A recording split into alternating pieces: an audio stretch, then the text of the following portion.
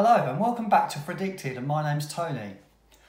So what we're going to be doing today is taking a little trip to Marks and Spencer's and see what they've got on their shelves. I have been in before and they do have some interesting stuff, and what I find is they're quite good value. What I've sniffed so far, there's some interesting stuff that you wouldn't find maybe in some other stores. Not all things are trying to be clones in there either, which I quite like. I'm going to get a little bit of a video while I'm there of the shelves and what I see, and hopefully I'll find a couple of bits that interest me and pick them up and do a little review at the end of this video. So here we are in Marks and Spencer's, and the first fragrance on the left hand side here we're going to have a look at, the one that I would be interested in would be Amber Woodspice Gentleman. These two here, we have two clones.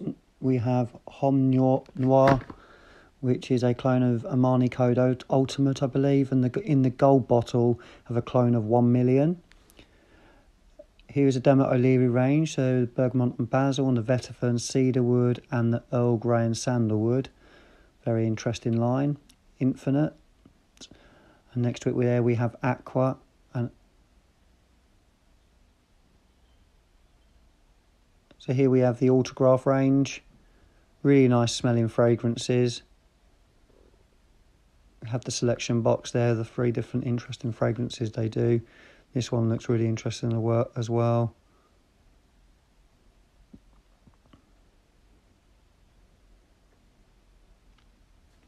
And then on to one that I would definitely want to try, which is Veitiver Bourbon by Monotheme. Right, so I hope you enjoyed that. I did manage to pick up 2 of the fragrances from the footage I got, and I spent a total of £25.50 on those 2 fragrances, which I thought was a bargain. The first one I picked up is Woodspice Gentleman Amber. So let's take it out of the box. That's the presentation box. It's got the notes listed on the back. It's quite nice packaging, nice colouring. The bottle, I think, looks fantastic. So that'll look nice in my collection. I did notice they had 3 or 4 of these on the shelves with different names. This is the one that interests me the most because of the notes that I see on the back of the box. So let's run through those notes. So in the top, we have lemon, we have apple, and we have orange blossom. So real interesting citrus notes there, and I think the apple will add something different to what you find in other citrus openings. In the middle we have lavender and cedar. In the base we have musk, tonka bean, sandalwood. Now one thing that really surprised me, no amber. In a scent that's called amber. Crazy. But let's give this a go. Now this comes in a tonic bottle. It's a screw-on lid, as you can see. So the idea is a splash. It's an aftershave, effectively. Now let's put a bit more of that on. Yeah, now that's really sweet. It's not too sweet. It's not cloying. It's really good. Really like it. Not sure on performance or longevity yet because I've not actually worn this yet. I've tried it, but I've not put it on and worn it out. But the opening is fantastic. The apple adds something very different, so I wouldn't call it a citrusy opening at all with the apple. It really makes it an interesting scent. I think the mid with the lavender really smooths it out a little bit. I like lavender in scents. I don't like too much of it, but just enough to smooth it out, and it's certainly got that. I don't get much of the woods. I get more tonka and the sandalwood probably is adding to that smoothness of it, but it's got some depth. It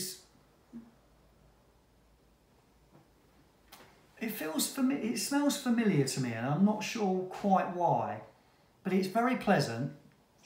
Really, really like it. I don't think it's Woodspice Gentleman to me comes across as something someone older would wear, but this is quite I think, quite a modern designer style scent. I really like it. So there we go, guys. That's the first one I picked up. Amber Woodspice Gentleman. Well recommended, and just £7.50 for that 100ml. So I'll be interested to see what the other ones in the same line smell like in the Woodspice Gentleman range, because that is good. Be definitely going back and having a check of the other ones. Now the second one, I'm more interested in this. I've left this sealed in the box because I wanted to do like an unboxing style video of it.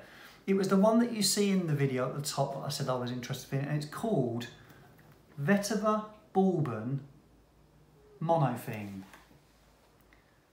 Now, in a really nice packaging and a good box. The bottle looks lovely on the shelf, so I'm interested to get inside this.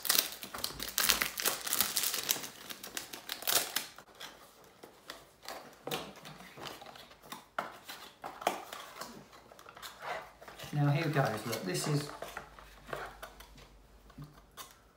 what a lovely bottle. Nice colour juice. Love the little plastic top. I think it just pops off, yes it does. Golden atomizer. Now, I didn't know it was a company that existed.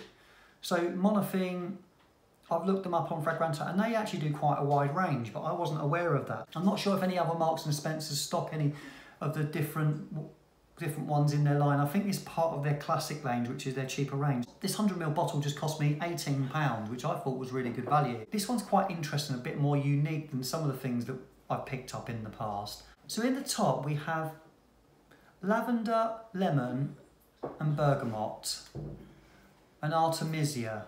I'm not sure if that's how you pronounce it, artemisia. In the mid we have vetiver and neroli. And in the base we have oak moss and sandalwood. Now I remember spraying this in store and it smelled quite green to me, like maybe freshly cut grass.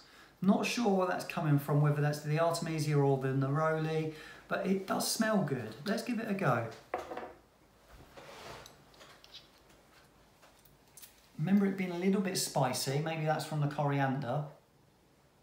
Yes, now that to me is freshly cut grass. I get that same thing again. Now, I remember I sprayed it on my hand as I was walking round, and I was looking at lots of other things, and I could still smell it on me by the end of the day, and the dry down was beautiful. I didn't get that freshly cut grass anymore. That had faded away, and the sandalwood and the vetiver and the neroli started coming through. But up front, you get the slight spiciness with the coriander. The lemon is definitely in there. So it's a citrusy grass is the way I can explain the opening. I think the best way, that's my best way of describing it. So a citrusy, freshly cut grass. And then I know on the dry down, I'm going to get that lovely vetiver, neroli and sandalwood coming through. I didn't get any of the oak moss. It's not a woody scent, I would say. It's quite green, but not woody. But that is beautiful, just £18. I would recommend it if you've not tried it. So something new to me. I'm not sure if you've heard of it.